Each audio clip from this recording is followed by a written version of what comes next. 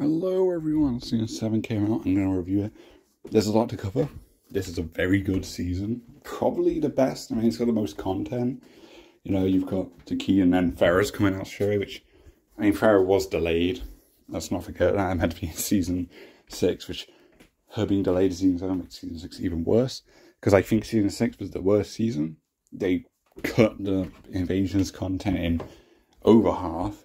Homeland is the worst DLC character I think I've seen ever. It's just like how much of a buggy mess of a character he is.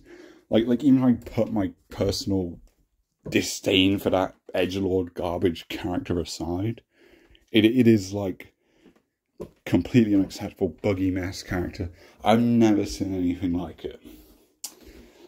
So that was rough. Just not a good season. Not a good season for content. Cosmetics, just nothing. But Season 7's really come through here. You know, like, I'm not even going to cover all the cameo changes. I mean, yeah, let me just give an overview of the cameo changes now, because there's so much. I'll just give my general thoughts on them, because I only properly played them all, you know, so I don't want to give, like, my proper thoughts on them. I just think they're all cool, and it's like over half the roster's gotten buffs or new moves, or they've gotten reworks. It's really cool stuff for the cameos. I mean, I think Goro's much noble at the moment with the cancel your punch thing into the Goro walk or the Goro grab, which you can grab people during grabs. You can do a throw into a throw. There's so much insane stuff with that, and he gives the best damage in the game right now. He has a terrible cooldown though, so I don't know how powerful it is. I think it still probably needs nerfing, because like the damage is nuts. It's the biggest we've seen in this game. Which I do fuck with it though, because it's like you've got this big boss cameo and you're getting this big damage. It's a cool feeling, but I don't know if it's balanced or unbalanced. I don't know the cooldown. I don't know how common the massive damage is. I'll have to find out when I'm planning to return to Tanya. I'll probably do Tanya Goro. I know that's the meta pick, but that's also just a fun duo anyway that I want to try. So I'll find out then, I guess. But yeah, it's cool. I know I've seen that fucking Tekken Master guy who was going on about how Goro's only useful with Kenshi. And now he's been proved very fucking wrong. Which, this is why we gotta start listening to fucking pro players on balancing stuff. I don't pretend I know what's best for the balancing. Just because you're good at the game doesn't mean you know how to properly fucking balance it. You have ideas. Some stuff's gonna be obvious, like nerf Chameleon, right? They did that. Of course she needed a nerf. That's fucking basic shit. But yeah, the people determining what's meta in particular, just ignore them. I don't know. It's fucking it is biased stuff in 90% of the areas. Tiers don't matter. Your fucking meta cameo combos, they don't matter, right? Just play what you want. You'll get results from them, except for a few duos, I suppose. Not every character in cameo has synergy, but it is like you can't just go, oh, these changes only benefit one character on the whole roster, when you've just been to Evo and you get like 8 minutes playtime to test this stuff. And suddenly you got this fucking guy making a whole ass verdict what to do. So yeah, that's my little rant now. I find it fucking stupid how you have these big, not even big, are they? Because the pro scene is obscure in MK, really. But it's like these are names. These are people who are going to influence opinions, and it's just their own opinion. It's still their own opinion. This video is my own opinion. You don't get more credibility if you're good at the game. It doesn't necessarily mean you know balancing stuff. Especially not after 8 minutes of playtime. You can't make that verdict. You really can't. So yeah, I'd say it's a bit too early to determine what cameos need changing at the moment. If the Goro one's too strong, is any other cameos who need attention? I don't know. I don't know. I just think the changes are cool. Frost is another one with the Frost Wall, which I wouldn't say buggy, but it's an odd choice. I have stuff like projectile stuff that comes from behind. The wall will block it, which is, in a way kind of cool. Liu Kang's like fire dragon stuff that flying from behind him, it'll just hit the other side of the wall, right? So that's very cool. You can prevent zoning as well as preventing him from walking back, and that's cool.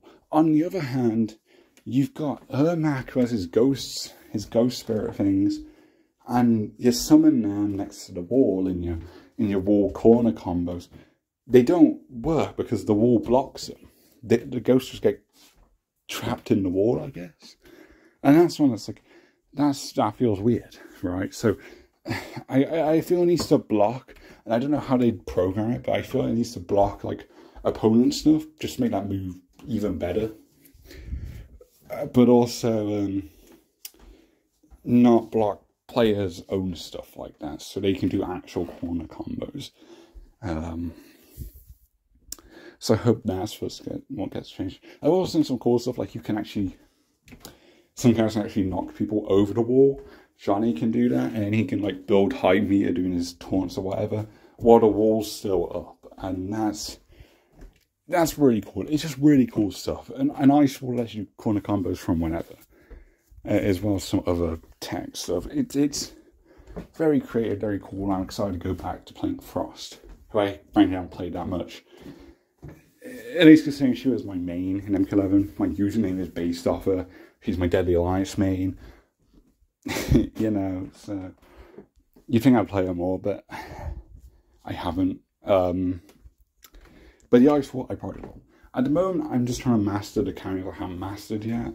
So I'm sort of limiting what pairings I do. I plan to do the Seasonal Tower, I'll master them, then I'll probably give everything a go. Which is why I'm not really getting too deep into the changes and stuff. I know Matara's you can control his teleport. I know Jax's projectile got buffed and whatnot. What else? I guess the other big thing that was notable to me was Darius. Darius's new low. That can also combo into this really cool move where he flicks the opponent up to the air, and then you and the player do like a shoulder bash together. This move was actually revealed in the files months ago, weirdly. It's been in the files for months, and it's got like a brutality icon. This meant to have a brutality to it, which is why Darius is missing a brutality, which makes me wonder, how old is this move? It's really cool to have it, but I'm like trying to think, it's like, was this in the game from the start? Because they love to drip feed content. Are they drip feeding moves? I don't know what's going on there, but it's just cool to have it. Darius buffs are just really cool. Probably my favourite part of this, because his spin kicks, you can charge meter, you can jump cancel off the double whammy uppercut. Which you could anyway, but it's like the uppercut jump cancel that costs 2 bars meter, which also got a buff, but I still don't think people will use it really. Especially not when you've taken it from Darius, who can just jump normally now. So that's taken away like the one cool thing in that mechanic, that little obscure gimmick. Which is interesting, but I mean it's better for Darius, I suppose. You can jump cancel without spending a meter, so that's good. So yeah, just really cool Darius stuff. I think the first thing I want to do when I master all the characters is just play Havoc Darius.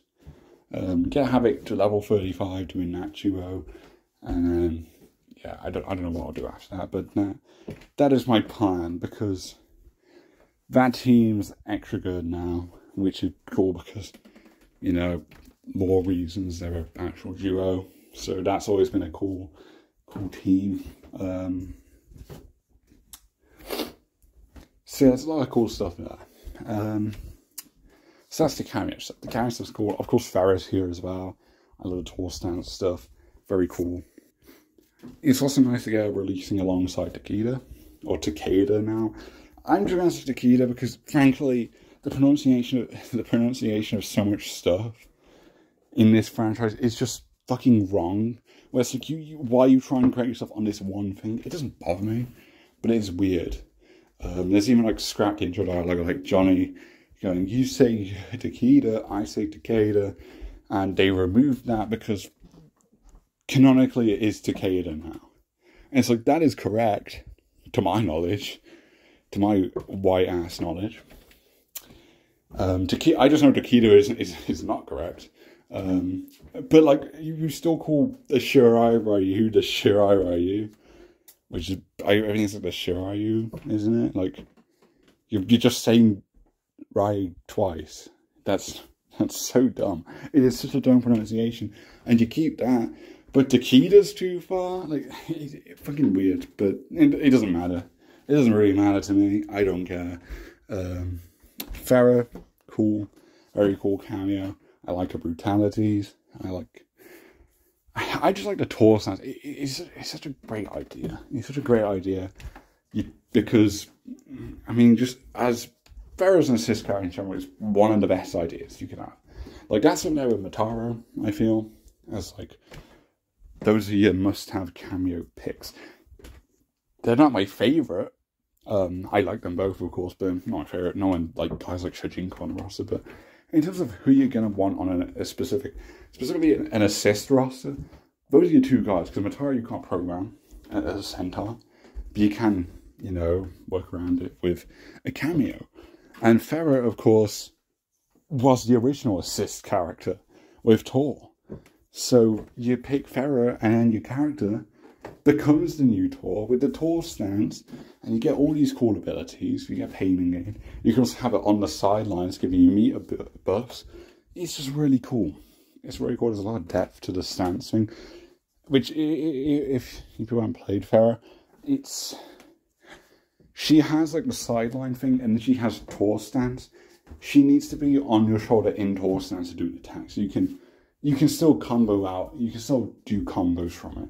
Like, you can go into Tor stance, and if you're quick enough, you can still do the hit, and it counts as a combo, right? It isn't like going into Tor stance, then ends the combo. So that's fine. But basically, all her moves are just in the Tor stance. So the Tor stance is all her moves in the sideline thing, which she can also jump on you from the sidelines. There's a lot. There's a lot. She's very cool. Her redesign is really good as well, because I feel like you look at her on her own, because she's so tiny and, you know, Tor's obscuring her as well next. You don't really realise how questionably sexualized her design is. She's in a bikini and shit. It's fucking weird. And they changed it to be like actual like warrior armor. She's got like a fur coat and shit. It is rad. She looks rad in this game. Also, I didn't realize she was white.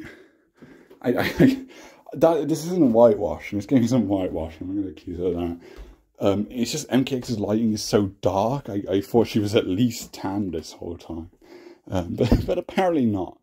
It's nice to get a good look at Farah anyway, and what she's supposed to be, because real fucking hard to make out in MKX. So yeah, Farah I'm very happy with. I think she was a must-have on the cameo roster, just in terms of the concept, because she is the original cameo, if you really think about it. So it's cool to have her. Cool to have her alongside Takeda. You know, the MKX newcomers are breaking in here, which it's the one thing I like with the DLC, and of course I'm considering the data mines is what we'll get. Where there's no more 3 era fights, which is lame. It is lame. I think there should have been at least one if you're trying to set this standard of, oh, we're doing 3 era fight returns. And they haven't actually done, they've done less than X and 11's DLC has for 3 era fighters in terms of fighters, not cameos. I don't count Quan Chi because it's meant to be for the base roster, and also it's Quan Chi's in pretty much every game. Quan Chi is not this big, bold choice. He's more popular than most of the arcade characters, I feel. I mean, not popular, maybe, but, like, he's more prominent. Someone's already count. Also, again, he was meant to be for the base roster. But what I do like is, because the 3 era character slots just basically took over the MKX newcomer slots, not just MKX, just the NRS era trilogy of newcomers, which I do think is the weakest era newcomers, but there was no issue with NRS's creative decisions, because their newcomers are always cool. Even if they weren't written particularly well. So it's just good to get them here. You know, Takeda missing out on MK11 was fucking stupid, so it's long overdue. The problem now is they've rebooted again, so they've had to retcon him into being Kenshi's cousin, and it's really dumb. I'm not interested in it. They've also made him more of like this aggressive vigilante character. He is literally just Daylight's Kenshi, but weirder, really. Like, it's the whole lone wolf, fucking stubborn dickhead sort of character. And it's weird. I don't know what to make of this character. He lacks personality compared to X. And his lore would be fine for a new character. It absolutely would be.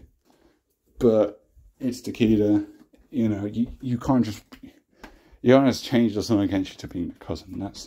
That's too jarring of a change. I just can't get behind it. Much like I can't get behind Kuai Liang as Scorpion, Raiden as a mortal, Liu Kang as a guard. Fucking, it's all dumb. It's all dumb to me on equal levels. Stupid. So yeah, I don't like him from a writing standpoint, which I was expecting anyway. It's just can't get behind it. It's not Takeda, but at the same time, Youngster was to do time travel stuff regardless, which I think it should have done. Made him a time traveler coming into this timeline, and the cover-up story is he's a distant cousin. I like that theory. I think it's fucking tacky, but it'd be better than just having a character that is nothing like Takeda in terms of narrative. In terms of gameplay and design, he's rad. I do have one issue with his design, and that goes to gear. I'll get into that, but since I'm on about story, let's go with the ending, because this is the first like MK character ending we've had since after launch. Because Quan and Ermac were in files, because again, Quan Chi and Ermac were very blatantly meant to be on the base roster. Like, very obviously, whereas Takeda is an actual DLC character. Our first one, a year later. And his ending's interesting. I just don't like Takeda the character. And I think he stands no chance of taking on the Red Dragon. Not alone. Suha would fuck him up, probably. Like, he just doesn't really have a chance. But it reveals Movado and Dagon in the new era, which is very cool. Dagon especially, I was expecting Movado. I had a feeling they'd pick this up. And also, there's just the general feeling right now is Movado is in the next game. They'd be fucking stupid to drop the ball on Movado right now. He is probably top 3 most played cameos right now. Like Chameleon and him, they are very popular. Even as cameos behind a paywall, they are played a ton. Like it's them and Serena, right? All big returns to the making it in through cameos. And I think they're going to move up to the base roster in the next game. Which is why you don't get rid of cameos, because they're going to do this for characters. They're going to bring them back into playable status. And it just adds more roster variety in general. That's what I'm hoping. I really hope the roster doesn't fumble it. And the roster's going to be hard to do because they don't increase the base roster size. And this game has a lot of characters still in the narrative. That would be weird to write out. Which MKLM had the same problem. But I feel you bring Movado in. I don't even think Takeda's going to be in the next game, quite frankly. I don't even think he will be. Like, I don't see them following up on this story. They always drop ending stories. However, what I do think is likely to happen is that you've set up the Red Dragon in this timeline. They will be featured in the next game. That is my assumption. Movado at least. I feel Dagon also has a strong chance. People have wanted Dagon. He's been quite a highly requested 3D character. I say he's up there, not as close to, but he's definitely probably like third behind Dramin and Hotaru. 2 characters who should also be in the next team. I don't know if they will, but I think there's an obvious assortment of 3D characters that are popular to keep around. They got to keep the 3D characters going. So that's what I'm excited about. And also, like, narratively, I mean, Dagon's not really redesigned. He doesn't have his graying hairs, but he hasn't had that since like the comics took them away. I think they do it just to make him like a bit more superficially cool, which I don't think you need to do because the Red Dragon is already awesome. I know Su Hao gives it a bad rap, which is unfair because Su Hao is also really cool in my opinion, but people look at PS2 era goofy character model and it's like, oh no, dog shit character. And frankly, I hate, like, Su Hao was not in this ending, and that further suggests to me that, oh, they're planning to bring the Red Dragon back. Because they're trying to cut off the stuff that is considered uncool about it, which I disagree with. But, like, I feel you've got a strong chance next game, Movado and Dagon on the base roster, Su Hao as a cameo, if cameos stick around, which that's probably less likely. But if they do stick around and Su Hao cameos simultaneously a lock-in, then that would be fucking rad. You do just that and I'm buying the game. I'm buying your next game if you do that. It doesn't take me much. But I'm running ahead of myself because NRS loves to drop stuff. Again, I don't expect this story to be picked up.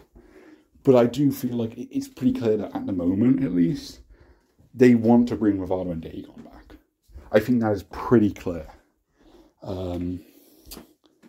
Likewise, I think Onaga's coming back in the next game as the boss. Which Ed Boon keeps teasing a big surprise. I think it's just like an Onaga reveal in the story. Like at the end, you tease his return or whatever. That's my assumption. But also, I thought that for the base story, so I don't know. I don't want Onaga back personally because he won't be playable, so I don't get that as a perk. And villains in MK fucking suck now. They get no feats, and they just lose on the last chapter. So it's completely unmemorable, and it will completely bury Onaga's legacy, or just kill his reputation, like they did with Shinnok. Who, if Shinnok hadn't come back in MKX, you'd have people clamoring for Shinnok. So it's like, I don't want that. I'd rather they do new villains. I know Chronica sucks, but I'd rather that than, oh, here's Onaga. We ruined him. If Onaga's playable, then I'm more open to it. Because I think like a modern Onaga, because he's never really got a proper playable moveset.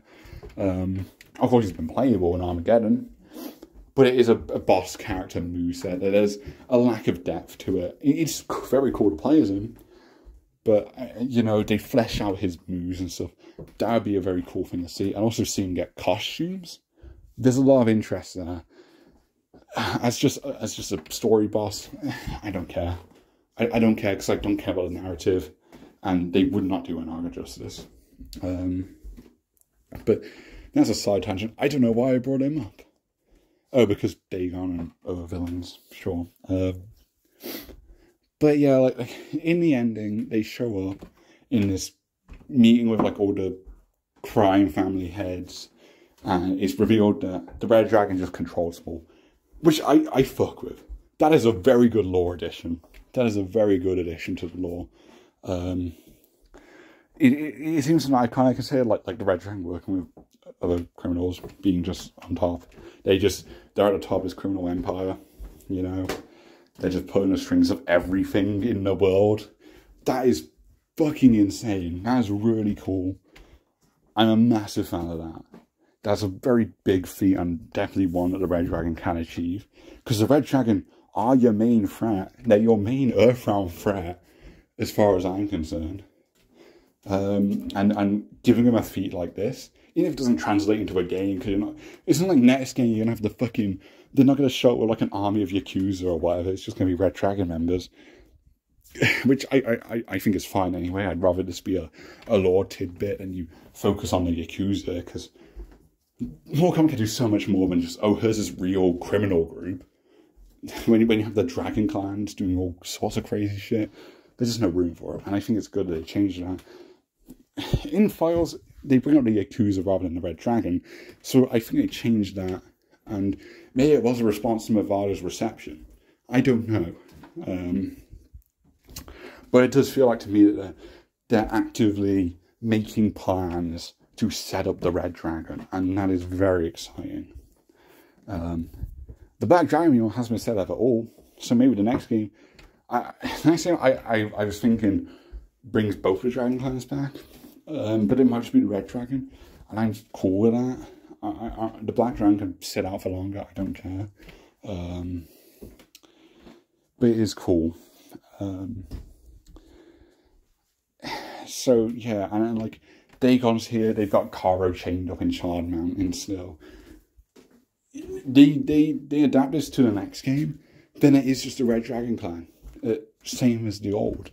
The only thing that changes Dagon's from Outworld, I guess now. There's also an interesting where Rain's like, oh, I have a half brother called Dagon, so is he not a god? Or are they actually descendants of Argus and Delia? Or are Argus and Delia just separate from them now? Which, in that case, what's going on? Is Dagon just a regular criminal who's gone out of his way to enslave Karo? Right? Like, rather than, oh, he's been put in a stalagmite, and he's just this angry boy. Like, they might change how they've gotten to that point, which I'm not interested in, because that is another clear example of the new era. Just because of how stuff has changed, you sort of have to, you want to do the same stuff with the characters or similar stuff because these are cool characters. You don't want to divert from that for most of them. But then the backstory has to be watered down and made less interesting and less personal for the sake of the new era. And it's like, there's no point in it. That's my only worry there. And also my worry is Dagon will just show up in the story and be a jobber. They're not going to protect Dagon. Mavado too. Mavado will just job out. He will be the Reiko of the next game, assuming they go this route. Or they just don't have him in the game at all. That would really fucking suck. So I don't know. But it's cool. It's cool. I like it. I don't like Takeda. I just like the prospect of getting the Red Dragon back in the next game, because the Red Dragon rules. NRS could very much ruin him. But I mean, they did good with Mavado. They did very well with him. So I don't know. That's just see it. In 8 years we get Mortal Kombat 2. Fucking, oh, please don't call it that. But yeah, in terms of gameplay, Takeda's awesome. I don't get too in depth with it because I just like his moves. He's got good combos. I like the trap stuff with the mines. I'm not good at them. He's got air combo extensions. He has got everything. He has everything, and it's very cool. No pulse blades, but I'm fine with that. The pulse blades always a bit random for him anyway. I don't think he needs them. Of course, he needs the whips and his shuriken explosives, which is very cool in this game. But yeah, he doesn't need a pulse blade, especially in a game that has reduced a lot of weapons. What I do expect, however, I don't expect it, but like I hope you give Sector the dual world pulse blades back. Go on, do it, please. Because I mean, like of course it's been a while since Armageddon. However, Sector starts only playable in the NRS game properly in MK9. And MK9, everyone was fucking lame and had no cool extra kit stuff. So I don't think that means that they want to get rid of the pulse blades. In fact, Takeda of all people had pulse blades. I think they kind of want to keep them around, and I feel like there's a good chance you get Sector with them. Maybe not Sarx, because they probably want to focus on her having a saw blade weapon, I suppose. Again, they're not going to change like the basic cybernetic weapon stuff. How they work will be different because they're not proper cyborgs, but like gameplay wise, you will have them all and they'll do what you expect, really. So I'm hoping for that. But yeah, I like Takeda. Really cool. My second favourite DLC character, probably. At least in the gameplay and design area. Of course, behind Quan Chi, because Quan Chi is... He's so fucking perfect. I love Quan Chi. Yeah, Takeda's pretty good. Perfect gameplay. I think the default design is pretty perfect outside of the gear. Just, I'm not interested in the lore or the story stuff. But again, there's very few characters in this game that I am interested in. Again, I've sort of given up on the story. I'm still I still have an interest in it because it's something I care about. And when they fuck it up, I'm going to complain about it. Because it does matter. I'm in the mindset of, oh, story doesn't matter to my enjoyment of the game, but the story does matter. It doesn't matter, and I think the people who downplay that are fucking dickheads. So I'm not going to be that guy. I'm not going to do that, even if, yeah, my interest in the story is basically non-existent. I don't really care what they do narratively. I care more about how do you get a cool roster that has 3D characters come back in the next game. That's what I'm more interested in. So yeah, Takeda's is cool. Let me go what my issues with the design now. And let me say it's not an issue with the palettes. These palettes are so good. They are really, really good. I like them all. They're very fucking good. It's really nice to get some colour schemes with them. And yeah, the costume itself is my favourite Takeda design. I think it clears all his MKX costumes. So that's good. Again, I'm quite fine with just having this costume for Takeda. Because I don't really need much more for him. My issue comes with the gear though. Also, in the story script leak, there is a Chaos Takeda, so he'll get a Chaos costume. But that'll probably look weird if I were to guess. It might look cool. You know, I feel like Takeda could rock like a Chaos round fit. But it would be a very random ornament, you know. But that's something I'm interested in. Because I'll probably be, you buy a story expansion, you get this bonus costume for Takeda. That's what I'm assuming they do. And I'm cool with that. There's 2 more masks in this, but this is the only image I have. But this is my problem with the gear. 9 out of 10 is just masks. And then 1 has him maskless, but it's with a weird eye patch. And not a headband that has any details, it's just an eye patch. I don't know why it has an eye patch. It's somewhat grown on me, but yeah, it's not what I wanted. What I wanted with the whole headband and mask changing is you have half the options, or at least a couple, you know. Give them the maskless option. And frankly, now that I think about it, you could have just given him one with the Shiryu headband, which was based on his original headband that they sort of replaced. You could have just kept that because as an asset you have, it's there. It's on the NPC Takeda. You could have just took that on a maskless Takeda, and then you have another gear piece, and that'd be a very popular one because it's faithful to original Takeda. Because his main thing isn't the mask. It was in the Shiryu variation, and it's intentionally a Scorpion reference. So making it the most prominent part of his gear is weird. It's very weird. And this is not a knock on the gear. I like all the masks. I mean, this one needs a bit of work, let's be honest here. But the others are very cool. But yeah, it is just a shame to not have just a proper maskless version, you know. Because again, it's the eye patch just sort of overshadows the maskless bit. And if it's a normal headband, I'd be fine having just one option, frankly, because again, you got all the different masks. There's more effort than just having maskless options. So if you want to do just one maskless option, that's fine, but you don't do something out there with the eye patch. When people want the maskless version for a more faithful look of Takeda. So that's a shame. Maybe Chaos Takeda's is just has like a headband and a maskless look. Maybe they do that. Maybe that's how we get it. I don't know.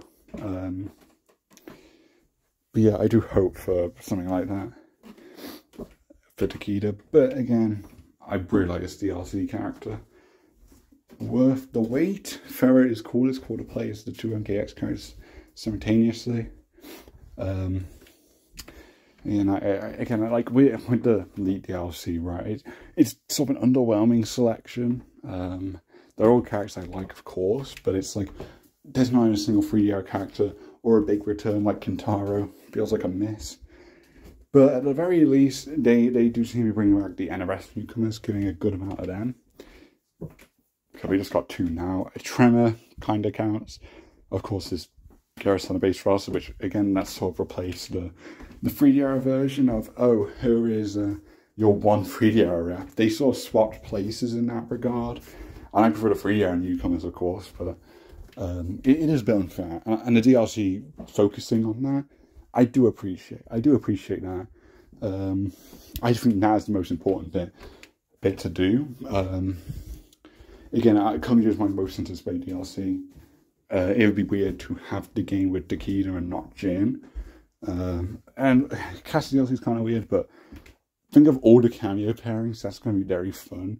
I think she's going to be a character that seems bland on paper. Not a knock on the character herself, just the fact that she's been in the past 2 games already. It's not an exciting return or anything. I think she'll be made exciting though through the cameo options, which applies to a lot of the regular mainstay characters in this game, I feel. Which again is another benefit of cameos, where you can have even more typical, less exciting reps on the roster that aren't very unique. You can make them unique with a cool cameo pairing. So yeah, I'm excited for that. Sector of Sights, I'm excited to see what they do. Getting them playable again is long overdue. They should have been playable on the base roster, I feel. Because I remember being upset that they were cameos, which I still think is sort of wrong call. I feel like they could have done Triborg. Like if they were going to make them DLC anyway, they could have probably just done Triborg, and then had room for an extra character as a cameo instead of the repeat ones. But if they're going to be drastically different to their classic selves, cameo versions does actually make sense. And then Noob and Jade. Jade is another one I expected for the base roster. She fits in with the rest of the roster, but not an exciting pick on paper. And Noob's just one who doesn't need to be there. And if you'll say, oh, we get all the ninjas with him, we don't. Tremor's a cameo, and Chameleon's not in the game at all. So we don't. We don't get all the ninjas. Noob's very cool. I know he's fun in every game.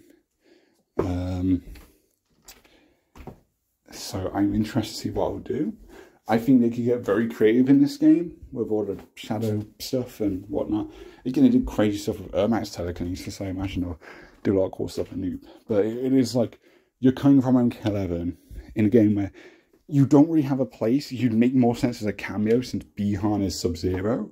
You'd fully fit a cameo slot, and also then you can do Smoke and Noob. And just showing up on the base roster, well, not the base roster, but the main fighter roster, the DLC, sure. And you're not going to have the customization of a killer, and far from it. And, you know, it's all relying on him having a really cool moveset, because narratively it's going to be boring. We know it's just Bihan again, which is dumb. I'm not going to say it's, oh, you've wasted a slot there, because Noob and Sub-Zero have always been distinct characters, regardless of if it's 2 Bihans on the roster. That doesn't matter outside the narrative. Like on the roster, it's still Sub-Zero and Noob. It's not Sub-Zero and Cyber Sub-Zero, let's say. Very distinct identities. But it is like, what's the point? Other than, oh, Noob's popular, so make a quick buck. But then you've got like guys like Kentaro, a character older than Noob and Jade, a character who is very iconic and universally liked. No one dislikes Kentaro, and the only people who do are fucking salty Jade stans who hate every other character now. So where's Kentaro? I'm not asking for an out there 3D rep. I'm asking for fucking Kentaro. That's not a big ask. I really don't think that is a crazy request. But hey, I don't know. But yeah, at time recording, you know, tonight for me at 10 PM, I'll find out what the stories patch is. I have 35 quid. I have 35 quid on my Switch account. NRS, do not fucking overcharge this. £35 is already overpriced because it's half the characters. Do not make it more expensive than that, NRS. I am begging you. I just want to give you my money. I just want to play a Sector.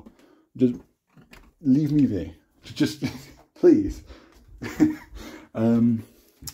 I am kind of excited. I feel like when I get to the trailer, my excitement's going to be ruined by seeing any story footage. Because again, I just want to see the characters. I really like the game. I want to see the cameos, man. I just want to see the gameplay and the designs. I don't want to see the weird story stuff. Maybe just to see what the new designs are. Because that's the one thing I'm thinking. Because it's going to be £35, but in a game that has like microtransaction stuff, they can pack it in with a good amount of skins. And that will actually give it some extra value. Which is, it's very scummy, but it will go into my consideration if I buy the full pack or just individually get the characters and the cameos and whatnot.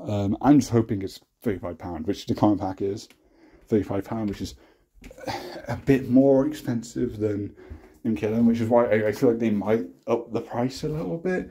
But at the same time, the £35 price tag in Ashmath made no sense to begin with, so going higher than that would be ludicrous, especially if they've got another kit. I expect the full Kombat pack too, which might be revealed simultaneously. I don't know. I do not know. But that'll be another £35 pack if it's another 6 character pack. So that's a lot.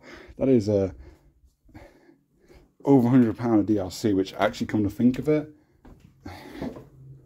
yeah, that is fucking that's insane. The margin you can get the base game for very cheap anyway. Because, at least on Switch you could. That's the reason I have it. That's the reason I have it. I didn't want it.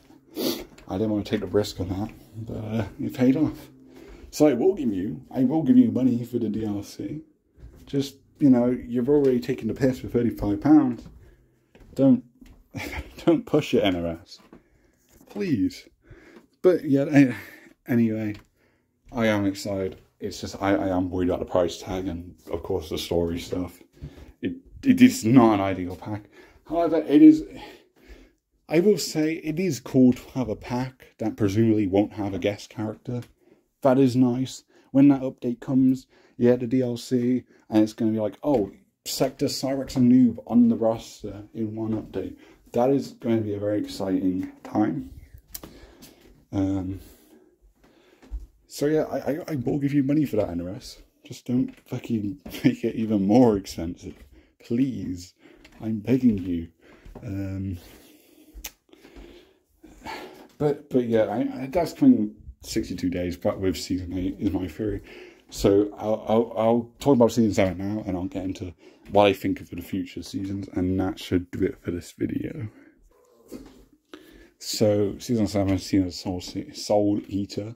This is Soul Seater. This is my favourite season thematically. Probably against following Season 6, which has a lot less skins, but this one feels like it actually does have quantity over quality. No, quality over quantity. Which was what people were saying to defend Season 6, which I just fucking disagree with wholeheartedly, because you had characters like Geras that just had a shade green recolor, not even the scales, even a Crocodile, fucking Crocodile, where is my Crocodile skin, NRS? Where is it? It was not quality over quantity. You had the same amount of model change skins as you normally would. There was no extra quality there. This season, however, you have personalised model changing skins where you have different patterns. I mean, most of them the same pattern, but the accent colour for that pattern matches the character, which again is very small. It's very small. That is such a minor thing to be hyping up. But it does mean that a lot of the skins actually fit the character. And I like the undead setting. I like the undead setting because that's a common thing in MK. And the undead look for this is like a mix of revenants and zombies, which is kind of neat. I like the blend of that. The air here doesn't really do it justice because it just makes everything look green, and that's not exactly right. But yeah, look, you see like blue on Sub-Zero and yellow on Ashra, for example. Those are like the extra patterns, the accent colours to match the characters better. That's cool. The base costumes are actually probably my most exciting part, though. The base costume is just red and yellow and black, right? Red and black, yellow and black. So Shang Tsung's main colours, I guess. Yellow and black, of course, like a classic Shang colour, which is very cool. You know, vibrant. You know, vibrant. I know we had a black and red season, which I didn't play, but I've looked in the files. Well, not in the files myself, but I've looked in MK Warehouse, checking out the skins, and it's like it's a very different shade anyway. So it's like I don't think they're different enough. And of course, the yellow and black one stands out quite well. And when you got a nice colour scheme here, not a weird one, it does fit with a lot more of the roster than usual. Still not everyone, but this is good. Like if you're going to have a set season theme, this is how you have one that fits a lot of characters. I praise Season 4's skins, which everyone hated because, oh, it wasn't Melina themed. I just think people have now realised that the Titan boss does not have to reflect the theme. Season 2 did not reflect Natara at all, and no one complained. Vampires do not have fucking grey skin and like red paint on them in the MK universe. That had nothing to do with vampires. It had stuff to do with blood, which Natara's association with, like hybrids have an association with Melina, but they're not Melina skins. They're hybrid skins. And here you've got like these undead skins, not Shang Tsung skins, but of course like the yellow and black, that's a Shang Tsung reference, which is cool. Shang Tsung looks sick with it. This is really cool. Shang Tsung has so many cool pads. This is not part of the seasonal pads, but the gold Order of Darkness Shang look, beautiful, great. And you got the undead ones, very cool as well. Very cool stuff. Union of Light Shang finally getting some seasonal palettes. Good to see. I will very quickly do a complaint now about the glitches on top of Shang, because they ruined Dead Alliance Shang. They took out the sausage and whatever. I spent money on this. I spent real fucking money on this. Thanks, NRS.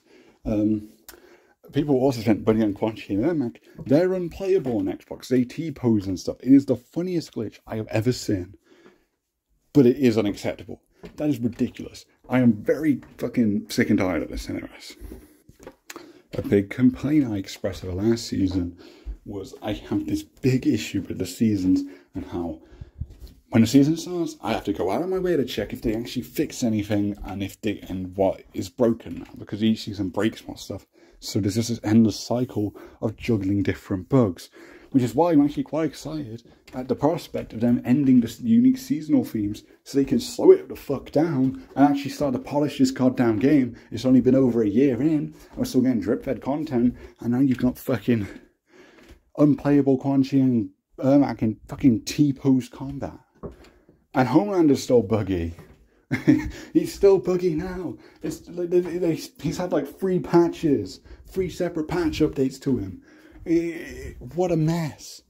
What a mess, man. They either don't play test the game, or because they rush out these seasons, you know, what are bros fucking forcing them to. They can't patch things in time, so they release updates, which is a fucking insane thought. They release updates knowing that you have broken characters like Quan Chi and Ermac. Luckily, it's not on Switch. Switch, my issues, they're just to do with visuals, right? So much stuff breaks. I mean, just look at this. They can't even place the image in the right spot here. It is a mess. It makes the game feel like it's time to go by gun. That's what I keep saying.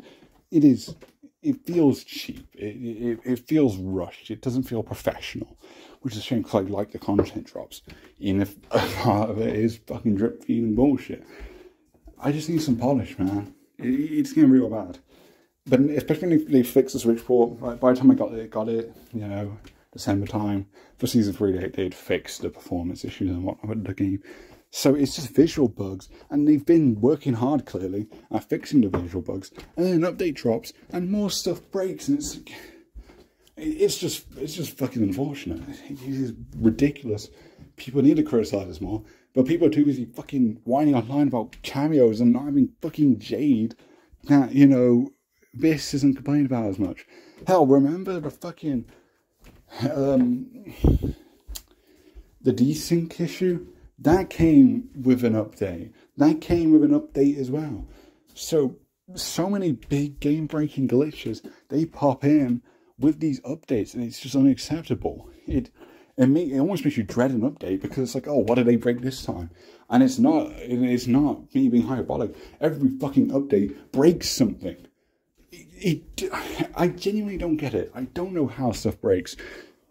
Takeda on the Switch port has like a ponytail for some reason, and it looks fine because it looks just like a different hair model. But that's clearly not what it's meant to be. So how's that happen? Darius's beard is growing out. I don't know why. How does that happen? How does that accidentally happen? Right, because it's like going around the side like a normal beard. You know, you got the sideburns and shit. But he's meant to just have a goatee. This wasn't an intentional design change. So, there's stuff like this that happens, and it's just like, how? How does this happen? How does it even break this way? How did it break in the first place? And how is it broken in a way that looks like an actual change? I don't get it. I really don't get it. But it is frustrating, because each update, as a Switch player, nothing's even breaking for me. Not like Xbox. Xbox stuff is actually just becoming unplayable. And you get a 120 gigabyte update for some reason. I don't know why Xbox players got that for an update that just broke two of their characters.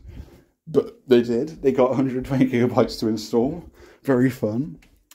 The worst happens for me on Switch is just, oh, there's some more fucking visual bugs, of course. And it's a shame because the port looks fine for a Switch port. The issues just come at all the visual issues, and then they fix the visual bugs, and then more show up. Because the updates changed it. Like last season, I did a big old rant, and it's still here. Not as bad from what I noticed. However, I haven't been playing as Melina, where this was like really prominent with her teleport thing. And I think that one's still there. They haven't properly fixed it. But they changed the blood textures to splatter on the character more. And it just made a mess of the Switch models. Also, I don't like that anyway. Because like there's battle damage, it's just lazy blood stars. It splatters. It's not a cool look, right? The blood in this game looks like shit on all versions. It's not just the Switch version, but the Switch version especially, like it just covered a model for some reason. And I think that's still there for certain moves. And it's just like, why did you change that in the first place? No one needed more blood, right? Like it was fine. A big charm in this game is you dialed it back a bit. You fucking settled down on the over the top gore. You found a balance, and it's like, oh no, we gotta this fancy pie you just got. Cover it in red paint. Like, wow, yeah, real cool fucking feature. And it's still in the game. They haven't reverted it, but like, come on, fix it. And I think they are, because I don't think Homelander's throw does it anymore. I've seen it with Ferris throw. She just covers herself in blood. Although that one I kind of like. That one's kind of fucking savage. How like she just lets blood pour on her. I don't think it's meant to cover it that much, but that one's like fine. That one's kind of neat. But yeah, a lot of instances it just looks buggy. But yeah, I like the seasonal pass. And also, Quan Chi is the Titan boss. I didn't have a Titan boss, so I'm gonna have to get prepared in invasions for the pyramid to show up to get both the Havoc and Quan skins. And it's very exciting to get. And also, he has gold palettes. First DLC, you're gonna get some gold palettes up in here. Check this out, fucking beautiful.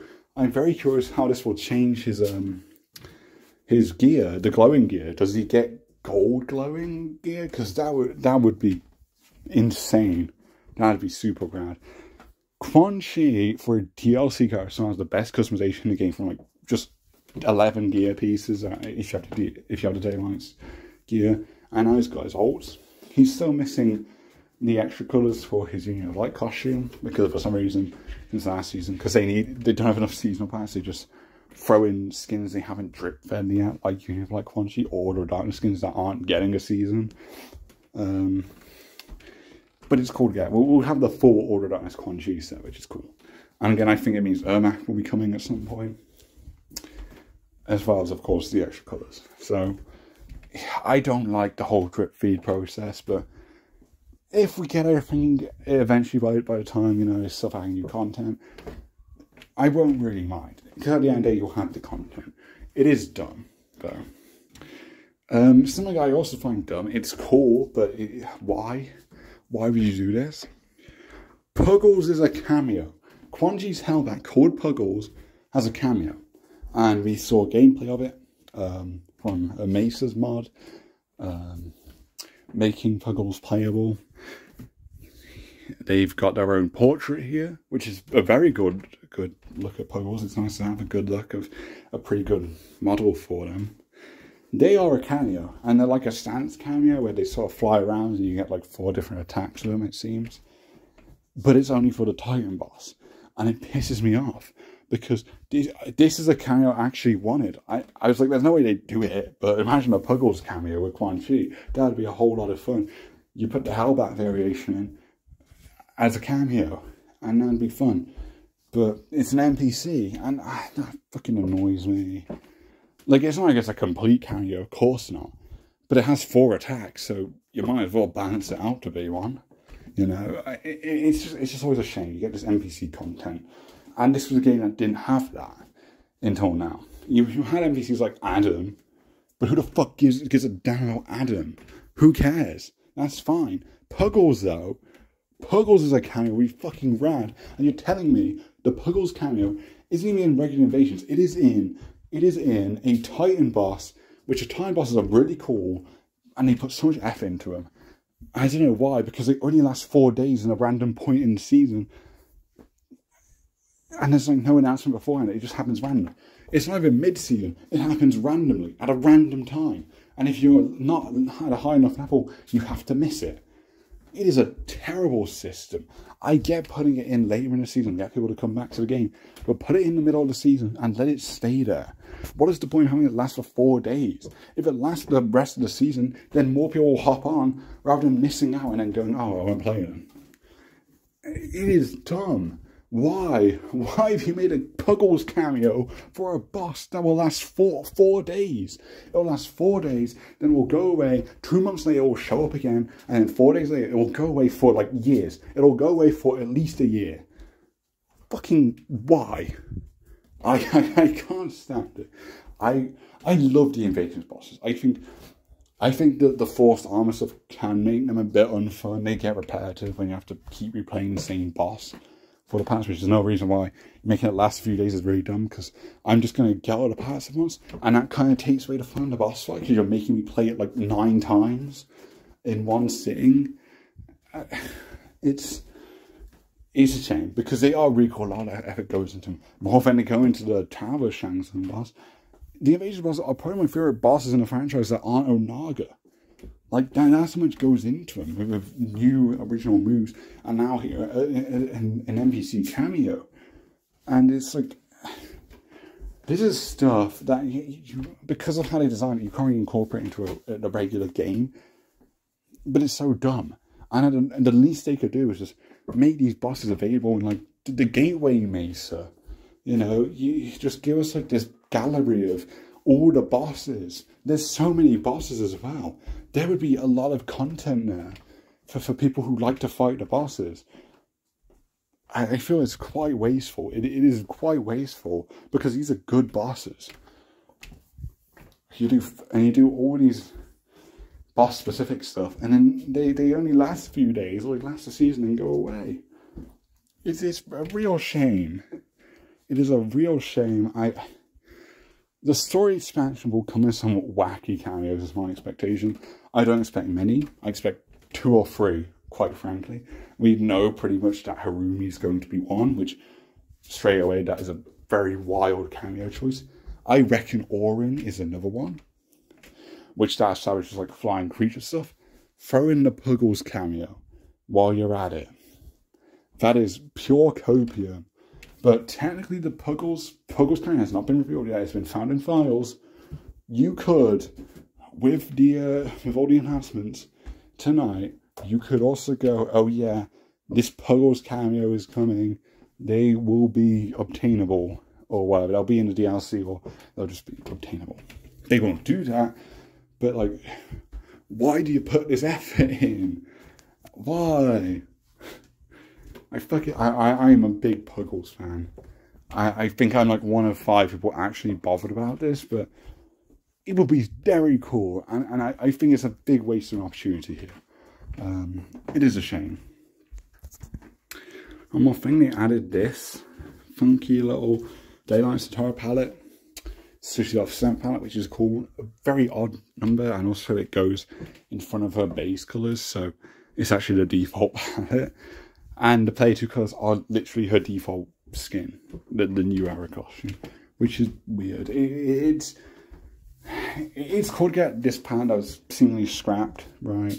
I didn't expect it. I didn't really need it, but like, it is cool. It's a very out there colour scheme.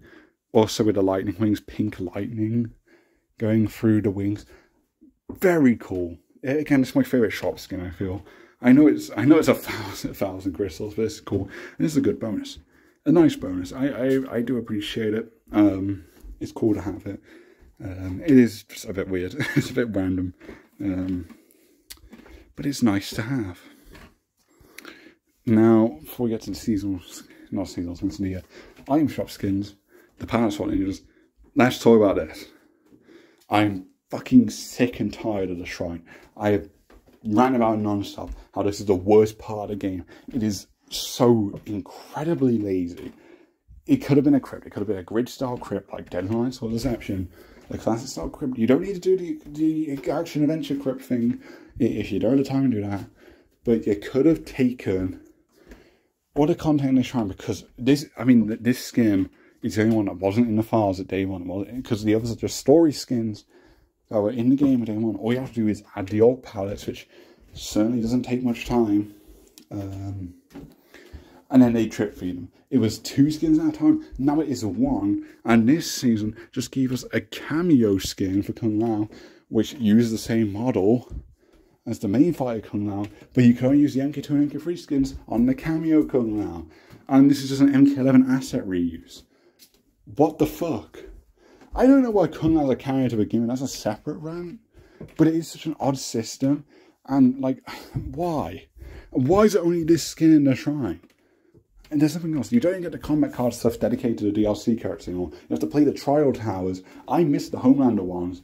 And I'm pretty sure that's just unobtainable now. I can't imagine how they bring the trial towers back. So unless they put it in the shrine later on, then it's gone forever. I'm sick of the FOMO bullshit. The one thing I liked about the invasions was, oh, you've got like 2 months before the thing goes away, except for the pyramid stuff. That one's only a few days, but like, and with the shop, stuff does come back. So nothing is like fully limited time. You miss it, it's gone forever. I guess the Twitch drop skins that, but you can't get them on Switch. So, it's a fine system. But this is just lazy. There's nothing new. This is the most newest thing, and this was in the shop fucking months ago. So they still managed to drip feed this. And again, it's just MK11 assets. Part of my cameo. And there's nothing else in the shrine. Last season was just 6 Quan Chi Festival skins. Imagine if you don't own a DLC. By the way, Kombat League this season, fucking stupid rewards. It is all DLC characters. And the last tier is Ermac, but it's not the Order of Darkness version of Ermac. It's just a new era costume. Fucking why? Why you make me grind Kombat League for DLC palettes? And I thought the tower was bad enough. The seasonal tower, it is very annoying. It is very annoying. There is stuff with this live service system, this and the glitches, that really bugs me. It really bugs me, because you're still dripping 1 skin at a time, not even 2 now. You're doing that for skins in the game at launch. We don't have the Wuxi skins properly, because you're putting them at the end of the goddamn seasonal towers. They'll probably just be put in the shrine anyway, so why would I grind for it? You'll put in a shrine in a year's time or whatever. Why would I go for it? And those skins, we were shown in the gameplay reveal well over a month ago now. Not a month, a year. And they're still not obtainable through normal fucking means. This is all stuff that could have been in the crypt. And then you have the shrine as a separate thing that could have added actual post-launch stuff. I like this Kung Lao skin. It really annoys me how it's 1 skin at a time now, because there's so much. There are the 4 Wuxi skins, because yeah, sure, the Johnny and Kung Lao ones are in the seasonal tower, but it's only the base palette, and I assume they're going to put the rest in. And also because they've been pulling the base palettes for Union of Light Quan Chi, Order of Darkness Kenshi, and Order of Darkness Katana now, Order of Darkness Smoke as well. They're going to put the rest in the shrine, or they're going to have to slowly release them as free bonuses, which they did for the silver palette of Order of Darkness Smoke. Very random. Also, the gold palette for Order of Darkness Johnny we got, but we didn't get the silver palette. It fucking drives me nuts. You have such a simple drip feed system, and you can't even do that right. So you've got Order of Unite and a Unite light skin to do. Also, let's keep in mind you have like Ermac, Order of Darkness Ermac. That is 10 skins already. We've got Kalima, who's presumably going to be like a premiere skin, voiced by whoever voiced her, Kalima. Which is the Caravala ally, who is just an Atara skin, but has a different voice, so they'll probably not have Megan Fox's voice. So I'm excited for that. That's another thing. That's 11 skins. Then you've got Festival Asher, which was put in the file, so she is very much ready to go, if she wasn't already, which I'm pretty sure she was. There's Festival Johnny Cage, which is a disguise on top of a skin, the Bow Armor skin that we also don't have. So that's 14. And there's probably something else. I'm trying to think. There's probably some other stuff. Let's be real here. There is probably something that I can't think of. Cyber Smoke. Ninja Mime. 16. At least 16 skins. Ridiculous. Ridiculous. And you're going to release them one at a time. You're going to release them one at a time. I think Season 8 is the last season. I'm getting to why. So after that, Season 16, right, that's 8 seasons away. So you've got like 3 ways of repeating a season before we get everything at this pace. What the fuck? Like, you can't do that. 2 was bad enough. Moving it down to 1 is just ridiculous. So fucking stupid. The Shrine is dog shit. I will keep saying it. The Shrine is so dumb. People say Invasion replaced Crypt. It didn't. It's nothing like the Crypt. It has chests incorporated in the map, but it's not It's not the Crypt. Where you spend your coins to get rewards is the Shrine now instead of the Crypt, and it is so lazy when it's stuff still being drip fed. 16 skins being drip fed right now that we could have had at launch for all the palettes put in a Crypt. All this stuff could have fit in a Crypt. Because there is a lot of palettes here. There's a lot of story skins. It's good bonuses. And having that at launch would have really highlighted that this game actually has a decent amount of cosmetics. Because when you released, when there was like, most characters didn't have Order of Darkness skins. And the story skins weren't available. Most characters only had their default and their Union of Light all. Which seemed like a massive regression. Now that we're getting more of this stuff, which was in the game from the start, it's starting to become clearer that, oh, this game actually has a decent customization system. It's not on MK11's level, but it's more than serviceable. Oh my god, my throat fucking hurts from ranting about this. Let me go over the bringing shop stuff. That warrants another rant, I feel. You got all sorts of ninja stuff. You got new conversion for Rain, long overdue, and Ermac. Ermac has a talent skin, very cool. With my spendings on Switch, I actually had enough gold points to get 500 crystals for free. So I just got this Ermac. I'll probably get the Rain eventually, although I feel like I want the Armageddon skin. I want to give him that, and I'll get that because I'm not really in a desperate need to get Rain skins compared to the other ninjas, because I actually like all 3 of Rain's costumes, and I think they're all really good. And I definitely prefer them to the classic costume, I think. All 3 of them. So I'm home from that one. The 95 movie skins are cool. It's nice to get. You don't see them. You never seen them in a game before, so it's like, oh, palette swaps are actually exciting. I personally aren't getting any of them because I frankly think they're even more simpler than the UMK3 skins. So if I want them, I'll just go for the more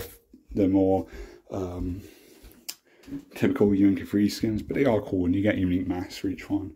The smoke one's weird though. Big ass forehead. I don't know why he has a skin. Because obviously he's not in a movie. He's in Annihilation as a cyborg. So no human smoke at all. Very random.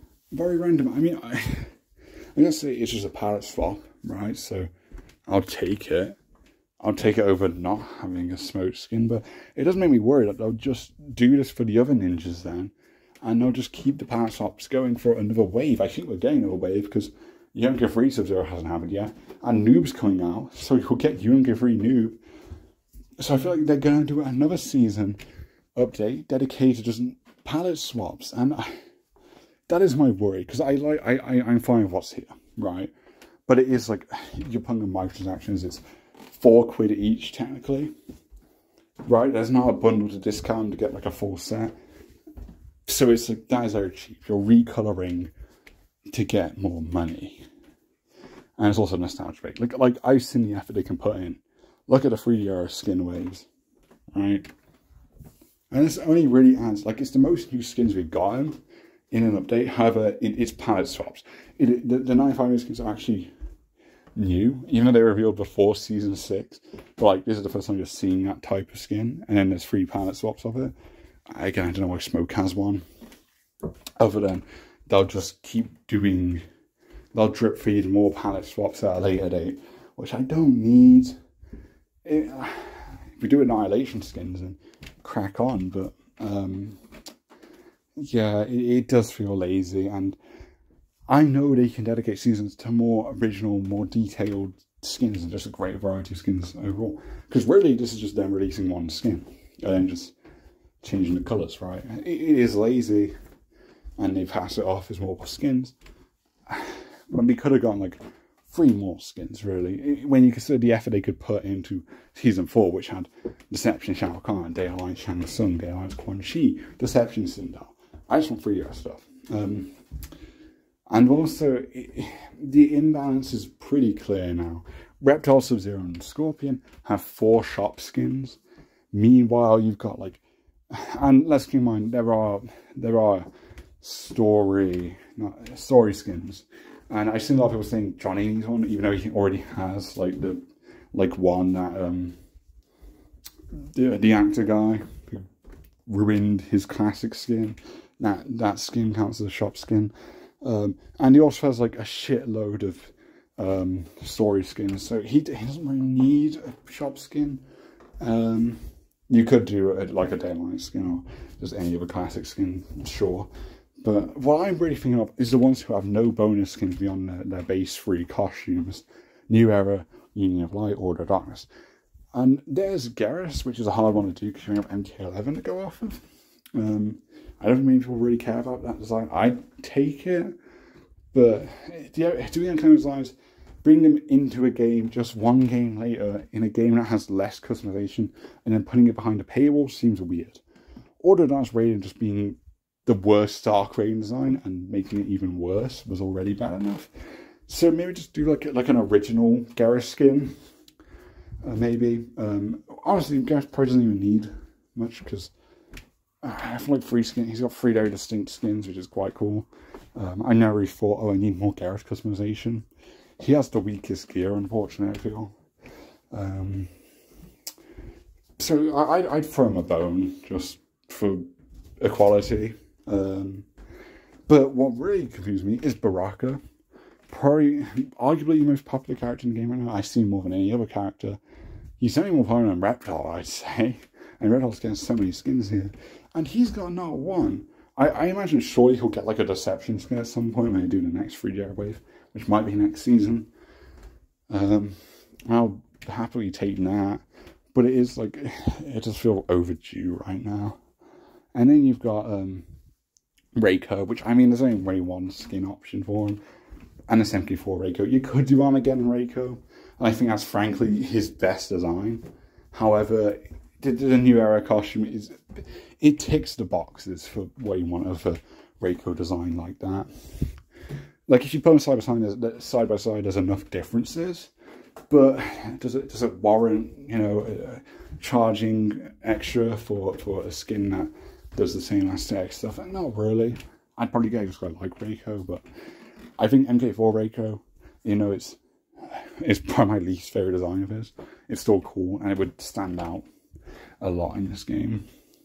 So that's one that I think he needs. And then, I mean, Tanya has one, but it's like it's basically an Earthbound costume, but it doesn't have a black and yellow palette, which I think would have made that design actually cool.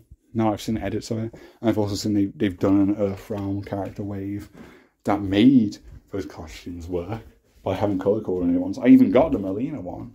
I even bought that one. because that's cool hair and the cool jacket and whatnot. Good old colours. So yeah, it's I want more detailed and varied skins. I want it for a greater pool of characters, because right now I'm trying to just get one premium shop skin per character. Like, I haven't got Younger Free Reptile because, I mean, he already has a skin like it. Nowhere near as good, mind you. But I got the Christmas skin, which is still my favourite one of his shop skins. That was very fun. And then, like, Sub-Zero, I got Daylight Sub-Zero. I'm not gonna get any more. Because what am I going to use Daylight Sub-Zero? Fucking MK3 Sub-Zero. I know the answer to that one. It's Daylines. Like, I suppose if you main a character, you're going to want as many skins for him as possible. But it's like, and this is a DLC one. I don't really want to spend more to get an extra costume. I'm trying to get as much costume variety for each character instead of just doing it for one. Which I suppose is ironic saying that when, like, should we be having to buy DLC costumes for paid DLC characters? I don't think so. But it is what it is, I guess. And I mean, I have like 2,900 crystals to earn still, I think. I think that's... No, what? 1,900? I think... It's one idea, but there's enough to get a few more skins, keep grinding them out. And, you know, when I get these free bonuses, and the story events will probably come with Dragon Crystals as well, I imagine. I'll still keep earning crystals to be able to buy more upcoming shop skins, but I'll run out eventually, and that creates a problem. Well, I got my way to spend money to get any free skins, which I don't want to do, because that's kind of lame. Because the reason the microtransactions haven't bothered me so far is there's a lot to earn, especially if you're like me and you've actually played a whole roster where you're getting Dragon Crystals for each character.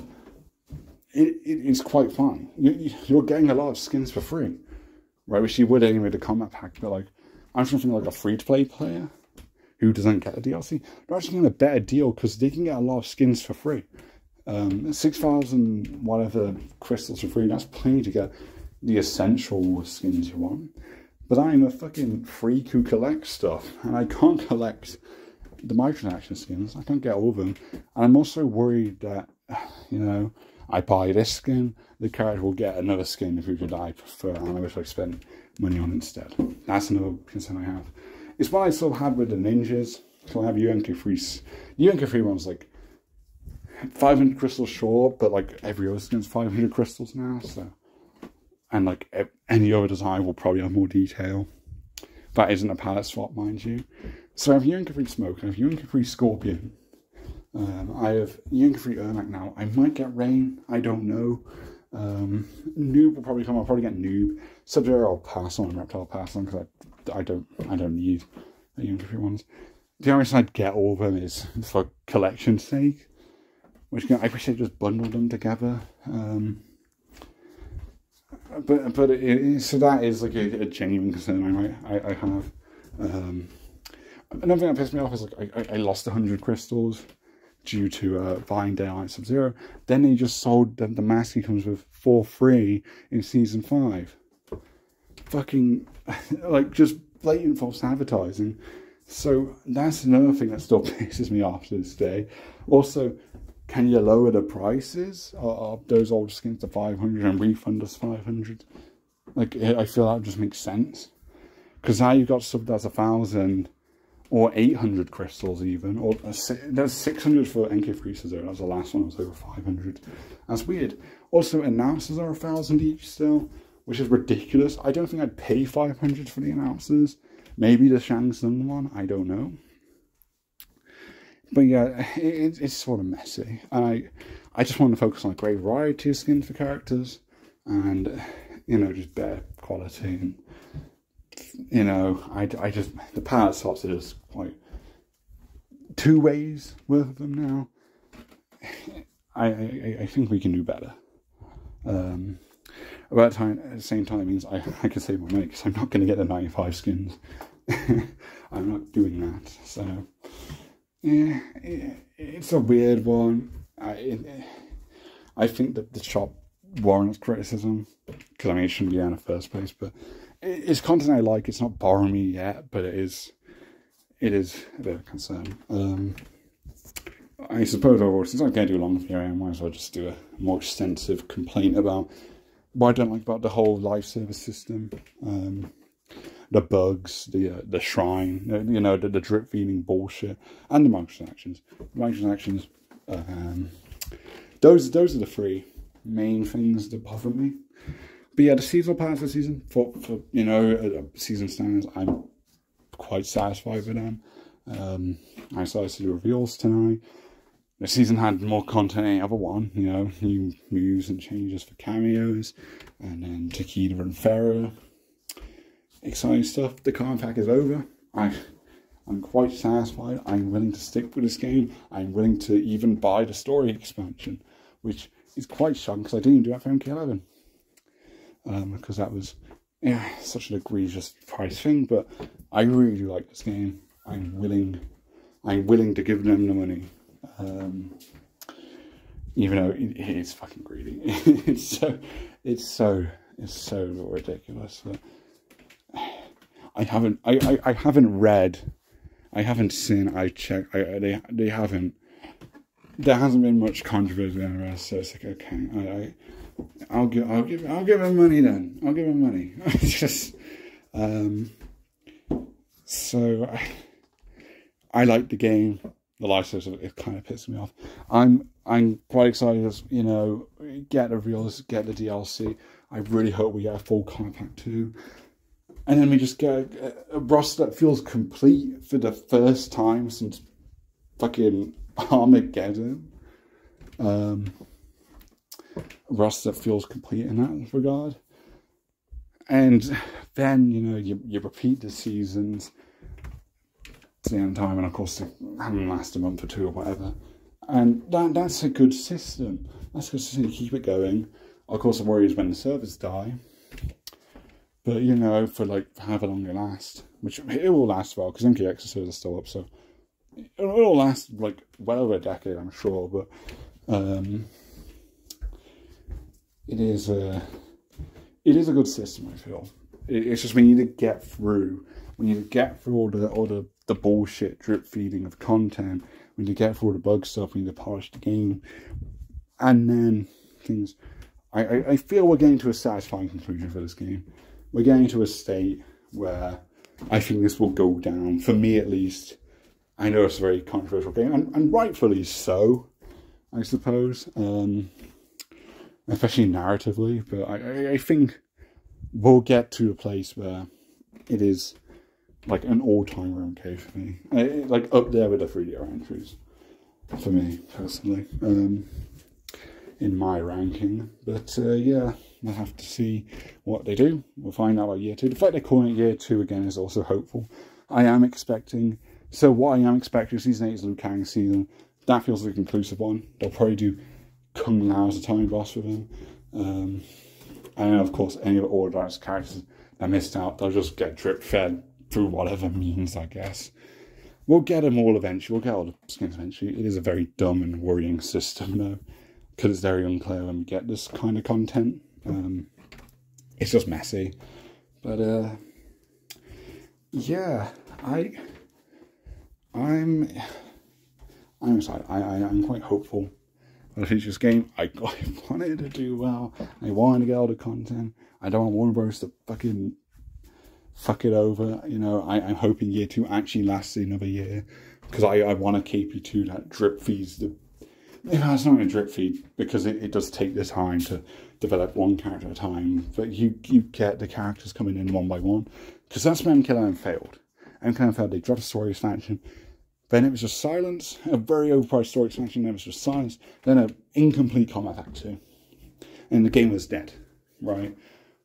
This, doing a full Kombat Act 2 can very much make up for that. And also in the base roster, 2 less characters, having complete Kombat Act 2 will make up for that. We will end up having 32 MK characters and then 6 guests, which leads to a 38 character roster, which is an even number, one up from MK11, without reducing any MK characters. And then you also have the cameos on top of that. I think that's a satisfying amount.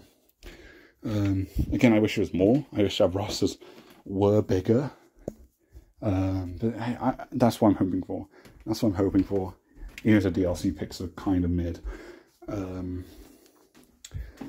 But yeah, Season 8, Liu Kang season, that's probably the last unique theme. We know there's not many left anyway. And since they've released all dark skins for everything except like Tanya and Reiko ones, I don't know, the base ones. So I can't see them doing a 9th season that's like Tanya or Reiko theme, that's the conclusive one. That just would be weird. If we're going to do, that makes they'd go up to 10. So yeah, I think Liu Kang's is the last one, and then Season 9, they repeat stuff, and frankly, Season 9 might just be the start of Kombat 2, which is why I feel they might actually reveal both DLC packs left. If it's a Year 2 reveal, story expansion will be coming in Season 8, I imagine. It's a long wait, it's 62 days. It drops September, just a bit after the game turns a year old. I imagine we get the story expansion there. And Kombat 2 could just start the season after. And of course, I think they'll have to, they will have to, you know, spend the next wave of seasons and stuff, and even a wave after, adding new season pass to go with the DLC characters. Maybe do some extra, maybe do cameos again. I doubt that, but again, they'll be doing new skins. They'll be doing more skins for that season theme, which I think I'd rather that than doing more themes, if that makes any sense. Because then you can polish the game, right? You can polish the game, then you've got this cycle going. You've still got new content going for at least another year. And that just seems like a very satisfying state to have the game in. So that's what I'm hoping for. But yeah, this season is pretty good. It's one I'm going to be playing a lot. I hope to do the seasonal power. I hope to master the cameos. And then the game probably becomes even more fun from there, because I will be limiting my cameo pairings to, oh, who do I need to get XP for? Which is the one pitfall of the character mastery for a completionist like me. Is I don't want to play this character who's maxed out, because I lose out on XP. But like, if you get rid of cameos, then it's just focusing on fire XP, and there's not really a worry there.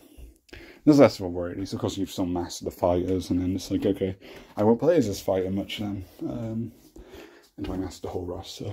But yeah, that's enough of my tangent. I like the season. I think I'd do a bit of tangent since there's a lot to cover anyway. I also have Ultimate Mortal Kombat Deception now on a new laptop. The laptop, I assume, can stream stuff on a screen recorder. I can probably stream that game. Exciting stuff. You know, I'm a pretty satisfied MK fan right now, and I feel there's going to be some real dumb story reveals that are going to make me hate everything again. But for now, thanks for watching. I'll see you in the next one. Bye.